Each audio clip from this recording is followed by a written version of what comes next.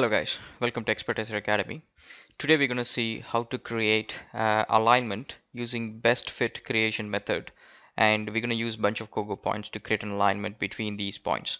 So when you create an alignment, typically most people tend to use the alignment creation tools which you have seen in some of the tutorials, and then you can create alignment from objects such using a polyline.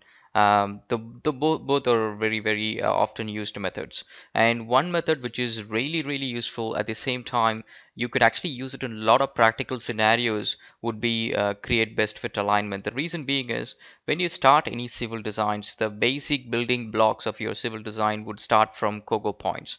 So because your surveyor is going to give you existing ground or existing ground surfaces or any existing structures or design surface or whatever it's going to be, they're going to come in as points or civil 3D terrain tin models.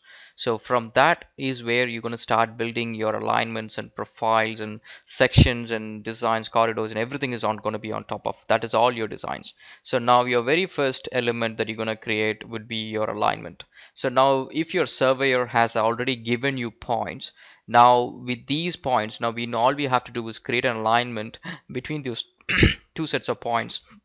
Then creating a best fit alignment will be the best choice. So let me explain you how this thing works. So all you have to do is select bunch of points first on one side and then the second set of points, and then it creates a best fit alignment. All right, so it has to be a trial and error in the first few times until you understand how the different settings work, and after that you should be all good.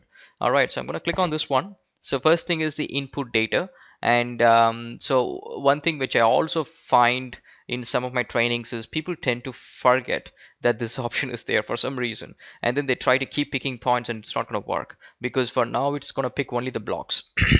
So there is AutoCAD entities that you can pick, like lines, circles, and whatever it could be, and then AutoCAD points, Kogo points, and then feature lines. So these are the different elements that you can pick. So I'm going to choose AutoCAD points, and now it's going to be path 1 and path 2. So I'm going to choose path 1. The path 1 itself is enough, so based on that it will trace it and it will create an alignment. If you got path 2, it will create between those two paths. So I'm going to click on this option.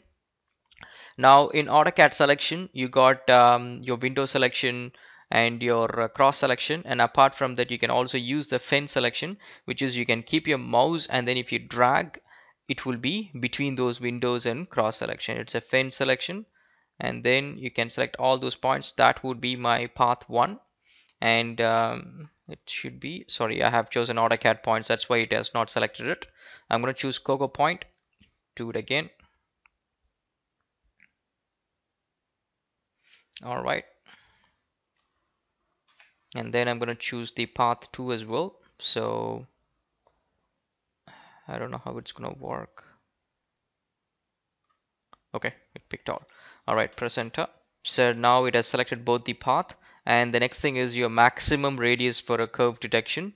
So you can change this value however you want it, and then creating spirals if you want to create a spiral or without a spiral, it's totally up to you, and you can give it a name.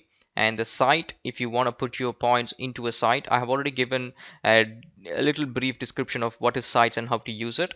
And then so you got your alignment styles, label styles, and all these ones you can pick it. And once you're pretty much happy, you can also turn on the report, which just generally shows you how the alignment is created. Click OK. And so now it has created. So now there is no straights, because if I continue these 2 points into a straight line on both sides, you will see straights on both sides as well. And now you can see that this is all the points that we have chosen, and then the offset distance, and then it shows you a regression graph of how it actually created it. So that is all for this one, and if you have any questions, please feel free to put it onto the comment section, guys. Thank you so much.